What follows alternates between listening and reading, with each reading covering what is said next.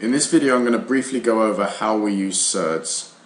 So a surd is an exact way of expressing the square root of a number. So for example, let's take a simple surd, the square root of 2. The square root of 2 expressed in this way is exact. But if we type the square root of 2 into our calculator, we get an answer of 1.41. So why is this method of writing better than writing this in a question? Because we can simply test by taking 1.41 and squaring it. We get an answer of 1.9881. And this clearly isn't 2. That's not right. So when we're dealing with a question where we have to square root a number which doesn't equal a whole number, we should always use this notation, writing it as a surd. So a few rules of surds. If we have the square root of 2 times the square root of 3, we will get the square root of them two numbers times together. So 2 times 3 is 6.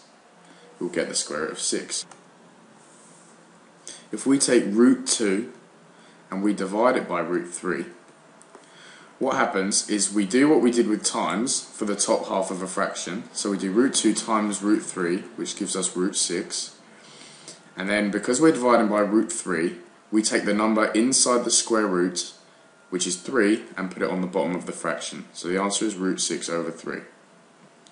As another example of that, say we had root 7 divided by root 5. 7 times 5 is 35, so the top of the fraction will get root 35. And we are dividing by root 5, so the number is 5, so on the bottom we get 5. Okay, let's take the number 50. Now this is a large number which can be broken up into smaller parts. If we have the square root of 50, we can actually simplify this down to something smaller and more manageable. So for example, 50 can be broken up into 2 times 25. Sorry about the handwriting there. 2 times 25. Now 25 can be square rooted, as we know, to equal 5. So the root of 50 is the same as writing the root of 2 times 25, because 2 times 25 is 50, right? Now 25 can be square rooted.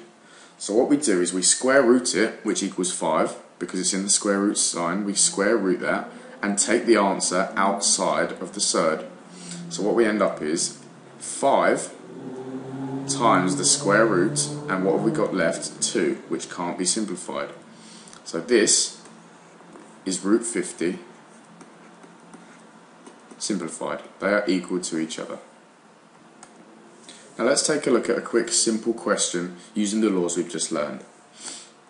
So the question is, what is root 8 divided by root 2? Okay, we can simplify 8 down. 8 is the same as saying the square root of 4 times 2, because 4 times 2 equals 8. Now 4 can be broken down.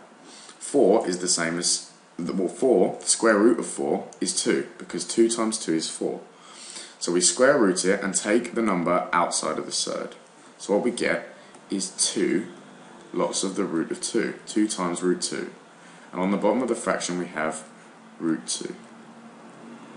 Now that's not done yet, because we can see that root 2 and root 2 are on the top and bottom of a fraction.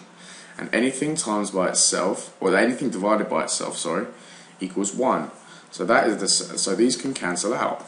So we're left with 2 divided by 1, which equals 2. And that's the question done. Okay, let's look at a more tricky problem. Say we had root 75 divided by root 18. Okay, we can break up 75 into saying that it's the square root of 3 times 25. And on the bottom, we can break up 18 into saying that's the root of 2 times 9. Now we know that 25 can be square rooted to make 5, so we can take 5 out of that, so we can get the answer 5 root 3.